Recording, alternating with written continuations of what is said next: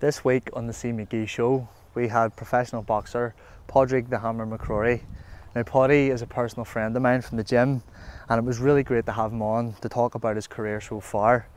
And when I asked him about his aspirations in boxing, his answer wasn't really what I expected. So jump in, give it a listen, drop us a comment, and let us know what you think. Pow! A fucking flex. Pody, thank you very much for coming on and joining me today. No worries, mate. Yeah, all good. Great to have you here. So I just want to sort of start with this question because I think it's very, very important to every sort of subsequent question I want to ask you throughout. And it's talking a bit about your early experiences. So, you know, growing up in Belfast, as a young man, so how do you feel that your experiences here have sort of affected you and sort of shaped the man that you are today? Yeah, so I grew up in like the middle of Falls Road, St James's, which is known to be like a close, like a small community, but we're all close. It was a place where like you could have like left your house and left the front door open, and like neighbours just came and went. So it was an area like I'll always be very proud of growing up in. And growing up, like I grew up in a family of four, with a single parent most of the time. So, like they are to say, St James is it's a small community, and like they were all there like to help each other. So, growing up with two brothers and a sister, I like my upbringing, it definitely shaped me now. Like it's kind of like driven me like to be a good parent to like my own kids, to be like to have, or like I've worked from like I was 16 as well, like so it like it's really driven me to be a better person as well. Yeah. And like Belfast, like when I grew up, was like kind of like slowly coming out of like the troubles. Yeah. I lived in like a small interface, where like there was always trouble. But now like society's moved on, and it's very good to see. No, but growing up in Belfast, I love Belfast. I hate seeing people run Belfast down. It's a place that I love. So and you've got such a good local support here as well. Like you from the very first time that you fought as a professional, you know, there's the song, "Oh, Pody McCrory." So where did that come from? Was that from your amateur career, or was that from your local fans in Belfast? Yeah, no, that song when it came out, like my first fight, I fought in the Odyssey, and like my first ever fight, and I sold 250 tickets, which I was very surprised at. Yeah. I was like really surprised at.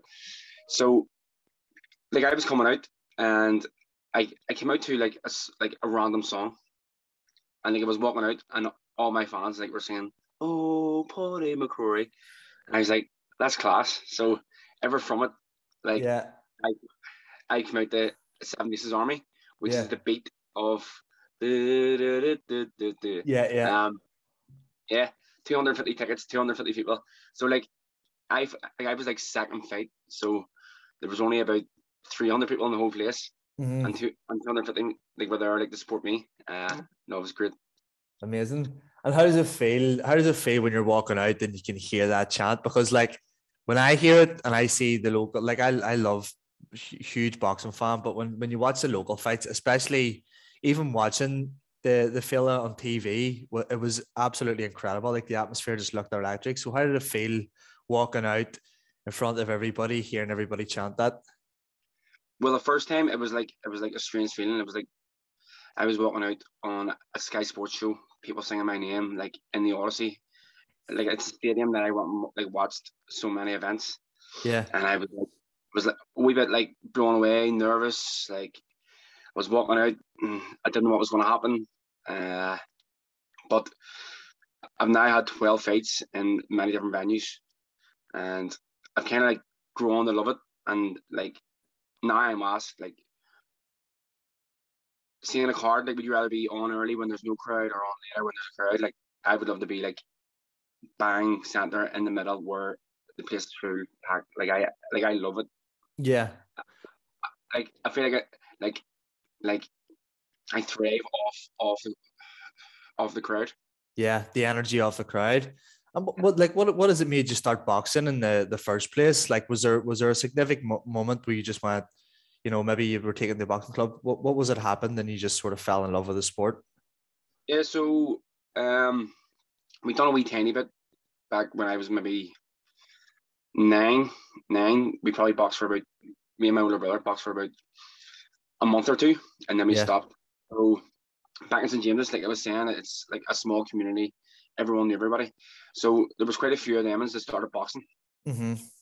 I was around late 14, and they were all going for like 4, 5, 6 months, and I was like, you know what, I would love to get back into it. So there was a local guy, and he had like a small minibus. He Yeah. came and picked me up. So I was like it was one day I was like, come on. So I jumped in the bus, and then we went to the boxing club. And from then, like I've always been involved in it at the age of late 14. Yeah. Yeah. And you took a massive break as well in the sort of middle of your amateur career, didn't you? Yeah. So what happened there? Did you know, like, was there Um. a particular reason you took a break? No, there was no real reason. Like I can't think back and say that's why. Mm-hmm. I, I like late teens.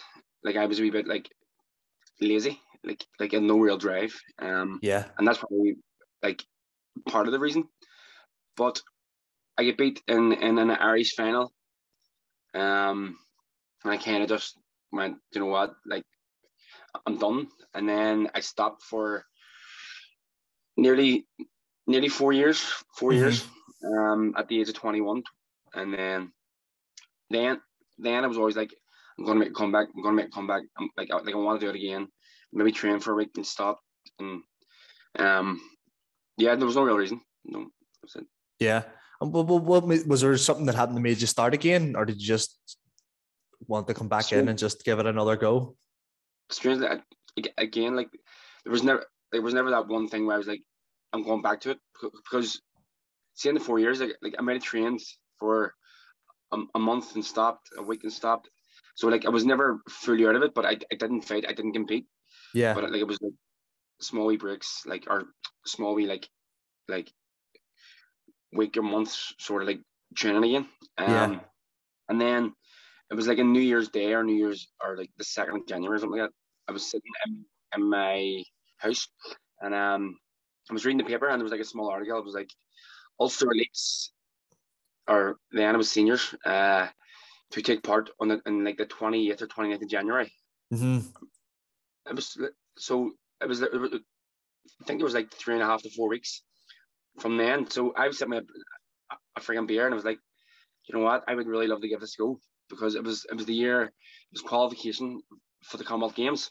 And I was Yes. I was like, I really want to try this. So the next day, I thought of a few clubs, and to be honest, back in like back then, I was around loads of clubs. So I Yeah. was thinking, what club there has to be a club that I can go to where they won't be like, you know what, Pody, you're full of shit because you've been here and you've went again. So I went to Glen where Paul Hayden Senior like was the coach, and we Mm-hmm. spoke, and I was like, Paul, I want to fight again, and he was like, when? And I was like, in the Ulster Seniors, and Mm-hmm. he was like, it's in 3.5 weeks. Our Paul's been training for 7 weeks for this, and I was like, Yeah. no, I know. So he was like, right, jump in the scales, and we'll see what the crack is. Jump in the scales. It was like 80 odd kilo, 87 kilo or something. He was like, you only have a few weeks to lose 7 kilo. And I was like, right, we'll do it. And he was like, oh, he was like, right, come to every session, do what I say, and we'll like think about it. So 3.5 weeks, things went well, and then I fought in the seniors. Jesus. And here, I think I had a look the other day at that. What year was that? That was 2014. 2014. Did you fight Yeah, Paul O'Neill that year from St. Paul's? Or was that a couple of years later? I fought him in the quarterfinal. Yeah, In first that year, I remember because I used to be part of St. Paul's, and I was in Australia at the time. But I remember seeing the pictures being put up, and I remember sparring Paul. Jeez, that boy had some punch on him, like when he caught you. Yeah, you punch right. Yeah. So you won that, and you with 3.5 weeks to go, like, or it was just 2.5 weeks. 3.5 weeks training. 3.5 weeks training, and you won it, and then you thought, like, at that point were you thinking, like, I'm naturally talented at this, I could make a real go at it, just keep pushing? No, I would be it's like my worst trait is probably that I'm slightly pessimistic. So I'm always like, I was always like, I got lucky. So then, but so like this is something like I still like I battle with. Like I'm always like thinking that I got lucky or this shouldn't happen to me or whatever. But then I was like, I went to a couple of training camps. I went to France to fight. And then I had to fight the same guy again that I fought in the Ulster final. Mm-hmm. He then won. He went to Commonwealth Games. So then I was at a crossroads. I was like, do I keep boxing? I was like 27 at the time. Yeah. I was like, do I keep boxing? Or do I stop? Because then I thought it was like slightly corrupt. Yeah.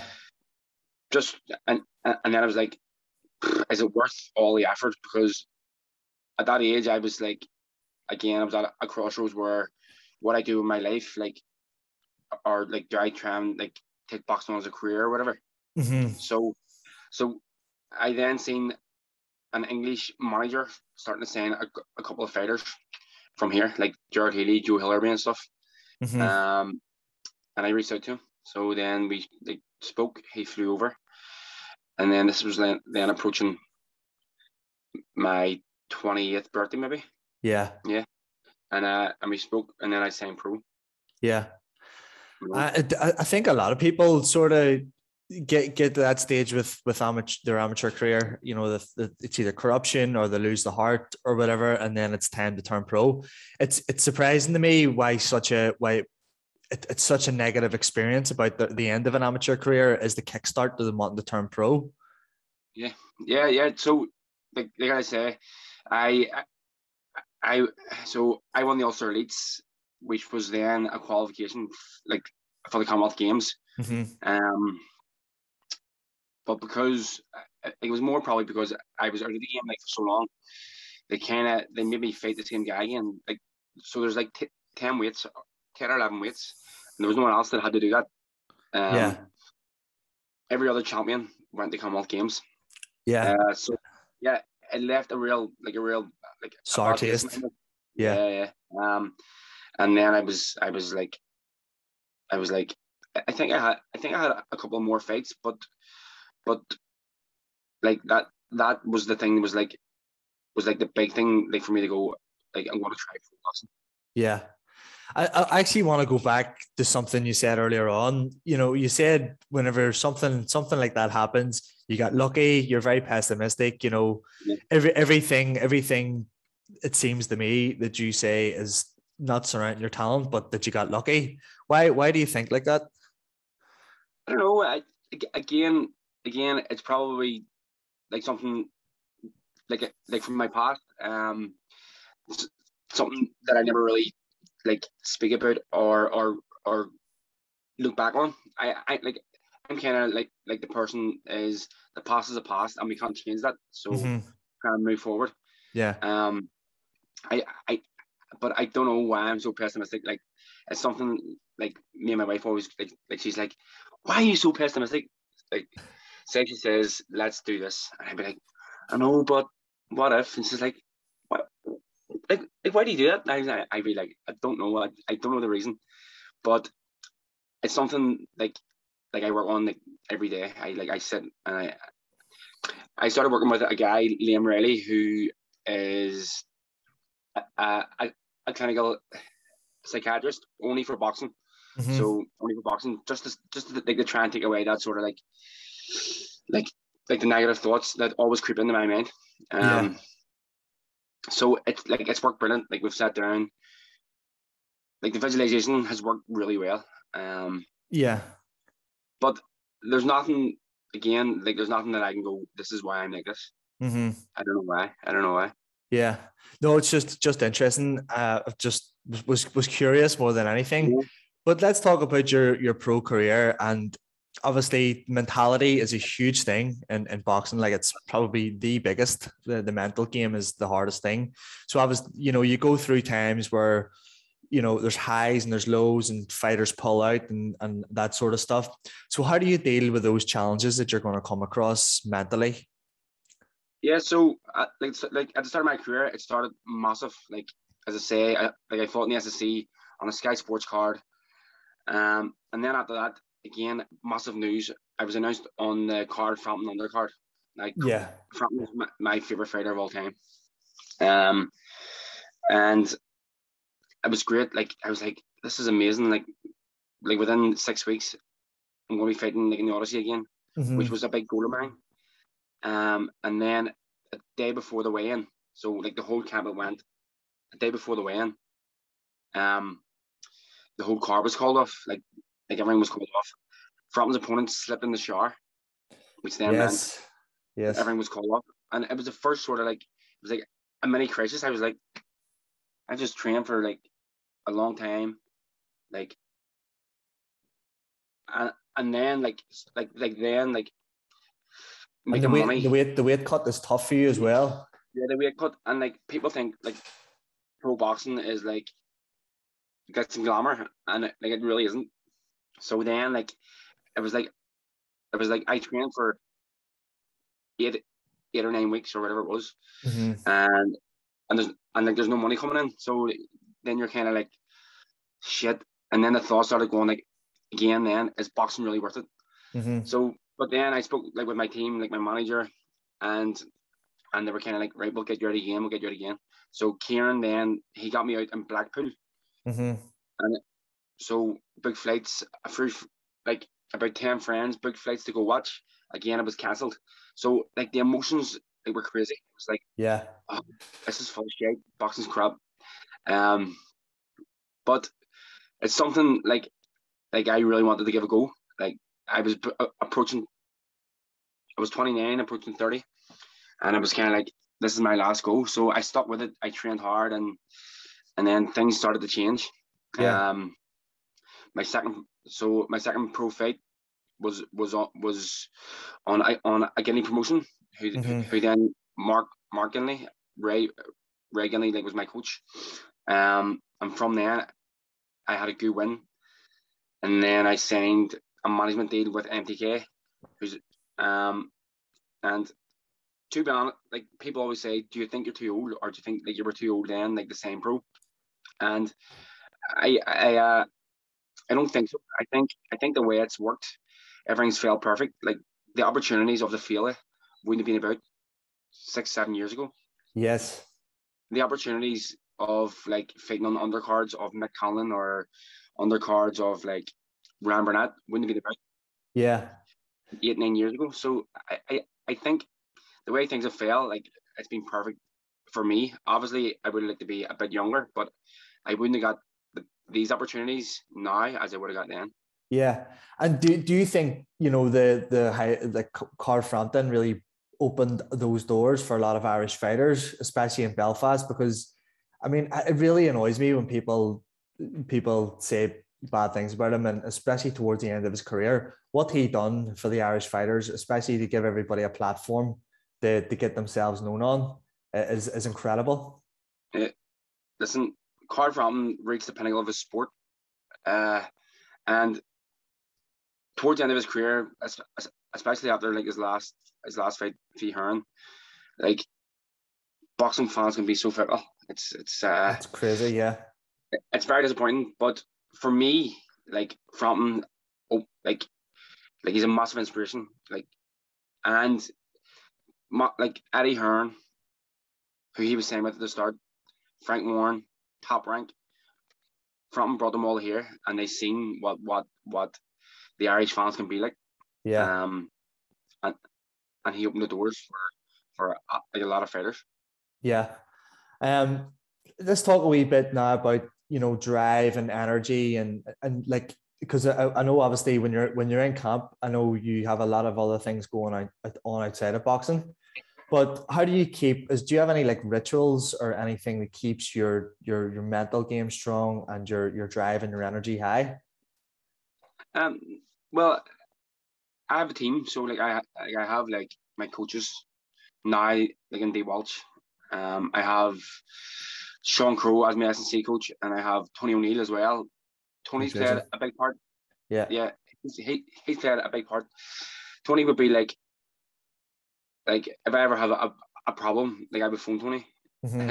It's strange because like I only met him like recently, but I use him as like a sound wall, and I would like ask for like thoughts, and he's a very knowledgeable man. Yeah, and he's really good at giving advice. But yeah, like in terms of energy, like I have a good way of finding 30 minutes for a nap around everything else. Yeah, like it plays a massive part as well. Yeah. But for me, it's just about trying to like make sure I get my sleep, make sure I'm up in time in the morning. I have tried stuff like writing down thoughts and stuff. It doesn't really work for me. Yeah. So really, like I just get up, and do what I have to do. Like I have work Mm-hmm. most mornings at 6 a.m. Mm-hmm. I then have to do my own training, like in between. I then have to try and find time, like for my wife, who is probably, unfortunately, she like we put from here to here. Yeah. So it's like I have to go to work. I have to train because Yeah. it's my job. I then have to be a father. Yes. And then my wife gets whatever's left. And Yeah. do you know what? She's been like a massive part of me. Like we're together 15 years. Amazing. 2 days ago, was it? Yeah. And she's seen me at my lowest, and like she's always stuck by me. Like she's an amazing woman. She's super smart. Like my wife has a brilliant career of her own. She's a biomedical scientist. She's so right. Yeah. So she's a very smart woman. Not smart enough because she's still stuck with me, but, no, I just get up and like I do what I have to do. I don't really have any, like no rituals or nothing. I make sure I get my sleep. I stay hydrated. I train, which gives me loads of energy as well. Like Mm-hmm. days that I don't train, like I feel really flat. Mm-hmm. And then now, so I fought 4 weeks ago. So like my training volume it's dropped loads. Yes. I then found that my energy levels have dropped loads as well. Yeah. So you feel like you're energetic whenever you're training. You're like in the height of camp. In the gym, yeah. Eating the right food, like doing the right things. Like big time. when I'm in camp, like I might have a couple more beers or eat some more like fast foods or bad foods. And you could definitely feel a difference in your energy. Yeah. And you and your wife have been together 15 years. So you guys are essentially childhood sweethearts. Yeah. To really Americanize the term. Yeah. Yeah, we met when we were like 17. So yeah. That's very rare. That's amazing. What's the secret? Just Tara, she's always right. Don't Neve, don't you be listening to this. So man, you've got a lot going on in your life. Obviously professional boxer, personal trainer, husband, a father. Like how the fuck do you manage your time? Like how do you keep on top of it all? That's one thing that I struggle with is time. And solely because like I was saying, like finding time for like my wife at the bottom. It's hard and it can be challenging as well. It's it's something that I could do better, especially like in work. I find myself like in work, I like I bend over backwards to work around like my clients and stuff. Yeah. Which then does have an effect on my personal life. Yeah. And in terms of like time management. Yeah. So I know it's something that I do need to work on. Yeah. But like, but as I say, for now, like I really just I get up in the morning and make sure I do what I have to do. I spend as much time as I can, like for my wife and my kids. Like, it might sound a bit cheesy, but my kids are my world. Like they're Yeah. like I make sure that I always have time for them. Yeah. That's amazing. Yeah, look, balancing time is always going to be the hardest thing for anybody. And just what you said there about bending over backwards for your clients, I've been in that position where your personal life starts to suffer, your training and your health, and it's one of those things that sometimes you don't even see it happening. It's like you cross one boundary, it's a small one, and then it's a bigger one, and then it's a bigger one, and the next thing you do, you notice that you don't have any time for yourself, you don't have any time for your family. Setting boundaries was a huge thing for me, just in my life, especially with business, because at the end of the day, your money's gonna come and go, your business is gonna come and go, everything else, but your family are gonna be there forever. So trying to spend time with them is probably the most important thing. Yeah. Oh yeah. It's definitely something that I need to work on. Yeah. I always be like my business. Like I always be like, my business works now, and I'm like, I know it needs changed, but I don't want to like do much now at the minute because I have like my boxing career going on as well. Yeah. So I'm just making it work.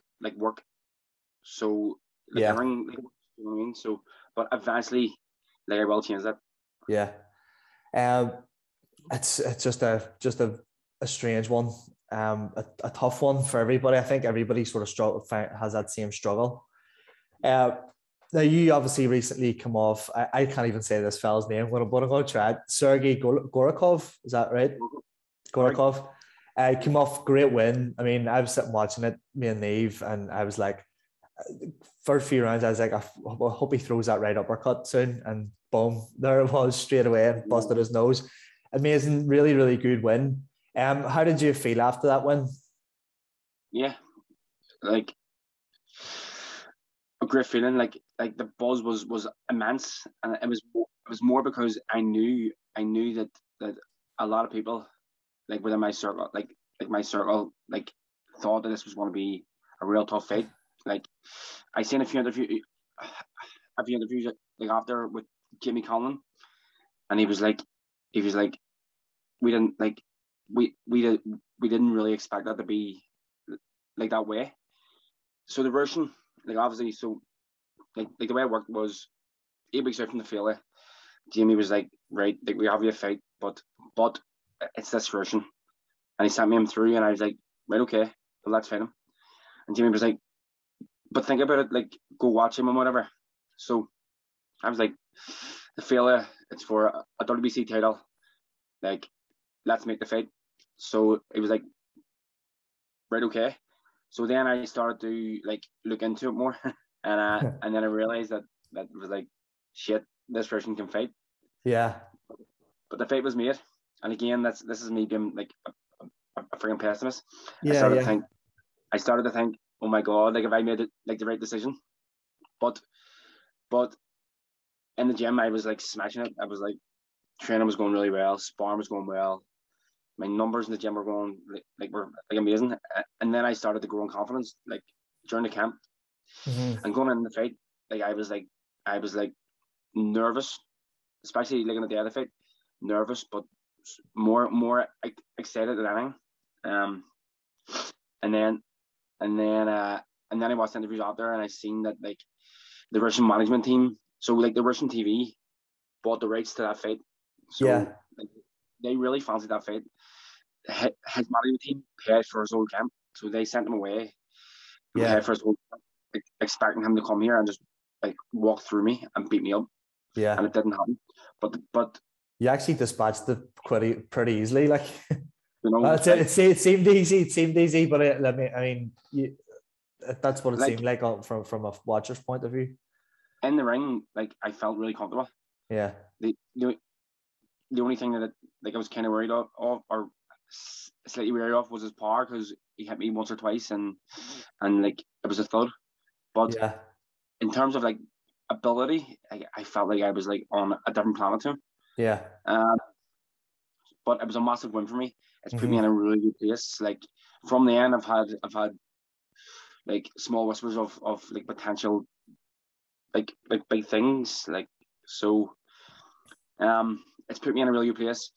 I know I'm 33, but that like the 4 or 5 years out that I took from boxing is like less Mays in the clock. So I feel amazing. Like I feel like I'm 21 for a sec. Yeah.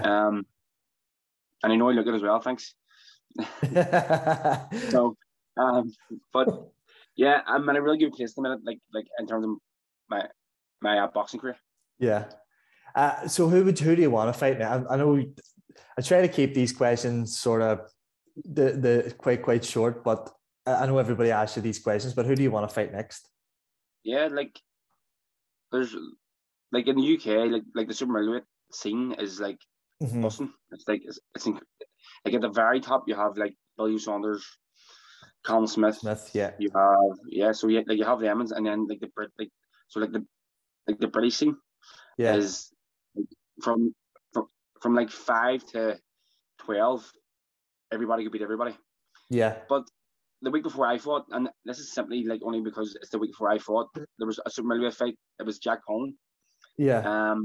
Jack Cohn beat a Turkish guy called Yaldrum. Yeah, I watched that fight. He fought Canelo in his last fight. So Yaldrum, he fought Canelo. He get beat by Canelo, which is like obvious. Yeah. Like Canelo, like the world, like. He was a late step in. He was a late step in, wasn't he? Yeah. So now Jack Cohn beat Yaldrum. So he has the IBF International. I have a WBC International. I just think it's a good fight. I think it's like an easy fight to make. He seems like a decent guy as well. Like so. Yeah. I couldn't see there being much sort of like crap talk either. So, no, I think that's a good fight for me at this stage.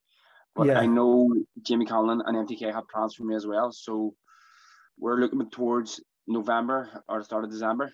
And so, yeah, they have plans. That's a fight that I would like. I know he's signed with Matchroom Boxing. So there's loads of options. Let's make it.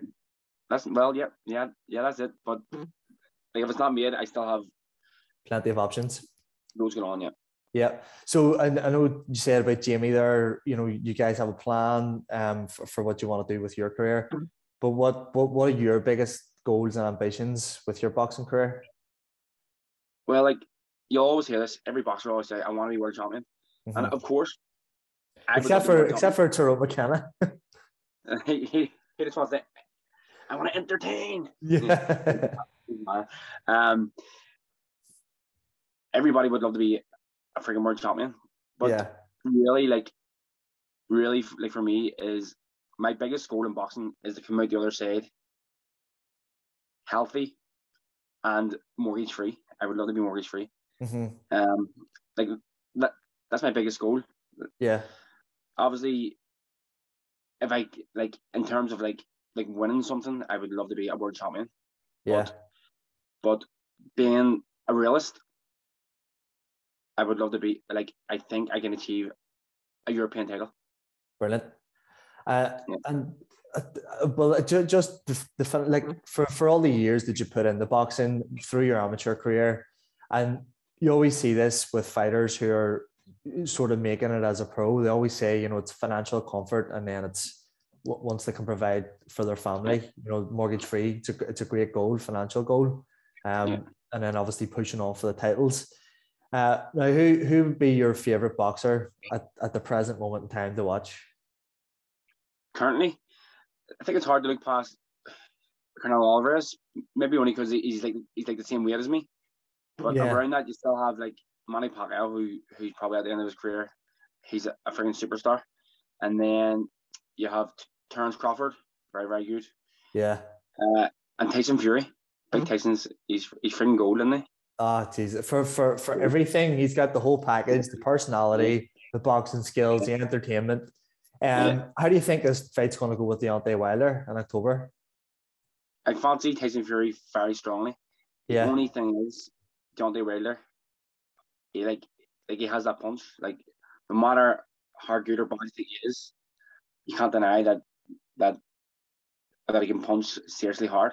And that's the only way that he's going to be at Tyson Fury. But I can't see it going any different than the second fight.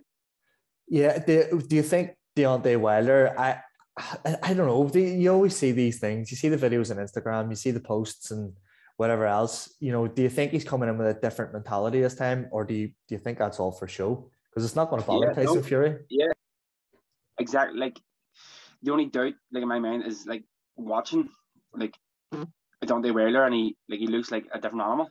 He's getting trained by a new fighter, but you Mm-hmm. don't know how much of it's actually true. Like if you look back at like the comments that he made after the second fight with Tyson Fury, you're like, this guy's not mentally stable because he started blaming like at first he blamed his costume was Yeah, too heavy, and then he started blamed to blame everything like but himself. he blamed the gloves, and then he blamed his coach, who was his coach for a very long time. He said his coach spiked his water. Um, so like you don't know what's true and what's not, but but looking, like he looks in a very good place. So yeah, he definitely has a puncher's chance. Yeah, I mean, you watch the guys and the people always show me videos. Go, oh, look at Deontay Wilder in the pads. I'm like, you could literally take a 30-second clip of me in the pads, and I would look like a world champion, and I'd Yeah, probably faint after. But it's like the pads don't mean anything. You can be no, okay in the pads. You know, for that fight in particular, the Deontay Wilder Fury 2, if he was beat by a small margin, or it was a draw like the first fight, then you could maybe yeah, say, oh, it was these little things, it could have been the costume weighing me down, or it could have been something yeah, that happened in camp. But he took a severe beating for the yeah, whole fight. yeah, It was definitely, it's not that Deontay Wilder doesn't have the ability, it's just that I think his mentality for that fight was, this is going to be easy. yeah, And yeah. I don't think he took it seriously. Yeah, like see to say, you can stand the pads and you punch them all day, but the thing with Deontay Wilder and how I think Fury is so much better than him is his feet work. Is Yeah. his feet. Deontay Yeah. is on his feet, He's but he can ridiculously stand flat footed. Yeah. and he can punch and be flashy until until he has to move. Yeah. Which is actually surprising. I thought because he did win a bronze at the Olympics, doesn't he, in Yeah, 2008? So yeah, yeah. his boxing, he can't box. Like, there's no doubt Of about course. that. But Oh yeah, over the 12 round against someone like Fury, who is very good on his feet, it's yeah, tough for him to follow him around. yeah. Um, Now, if you could spend, I always love this question because it's such a good answer. You get such a range of answers. If you could spend one day in the gym with a former or current world champion, who would it be and why? In the gym. Yeah, Well, to pick their brain, to watch their yeah, training, the whole shebang. I'll answer like twice. So Okay. currently, maybe Fury, Yeah. because like anything I see like from his clips, it looks like it's super fun. The like and it looks like they're always training hard. Um, and then going back like previously, um, I don't know. Like I've always had this thing for Muhammad Ali. Yeah. Um, again, like his charisma was amazing. His ability then was like what he could do then like was freaking out of the world. Like just to see what he was doing, like yeah, Ali and Fury. Okay. Interesting. It's two huge personalities, which would Yeah, be, probably you could probably teach you how to sell a fight within one day, just yeah, listening to them. yeah, no problem. Um, so we're going to finish off just with some like quick fire questions. So I don't know, did you have a chance to read them beforehand or? Yeah, yeah. This Yeah. I really struggle like with this sort of stuff, but let's go. Okay. So are you a morning or a night person? Morning. Morning. Okay. What compliment do people give you the most? I don't really like speaking about myself, but like a lot say that I'm just a very good guy. Yeah, that's good. That's always a good one. Yeah. Um, what is your hidden talent? I used to be good at chess. Did you? Yeah. Man, have you watched The Queen's Gambit? Yeah, brilliant. Yeah, Great show. very good. What is your biggest addiction? At the minute, food. Food. I post fight, man. It's always I really struggle with my weight as well. Like just it fluctuates up and down, but I love my food as well. It's hard being like super busy as well. Like it becomes a bit harder. Yeah, definitely. What is your favorite hobby outside of boxing, of course? Yeah, I love Gaelic football, Yeah, and after boxing, I still think I'll try and play, and I also love soccer. yeah. So you're just a very sporty person in general. Yeah. Yeah. Now finally, what have you done? What have you done that you're most proud of?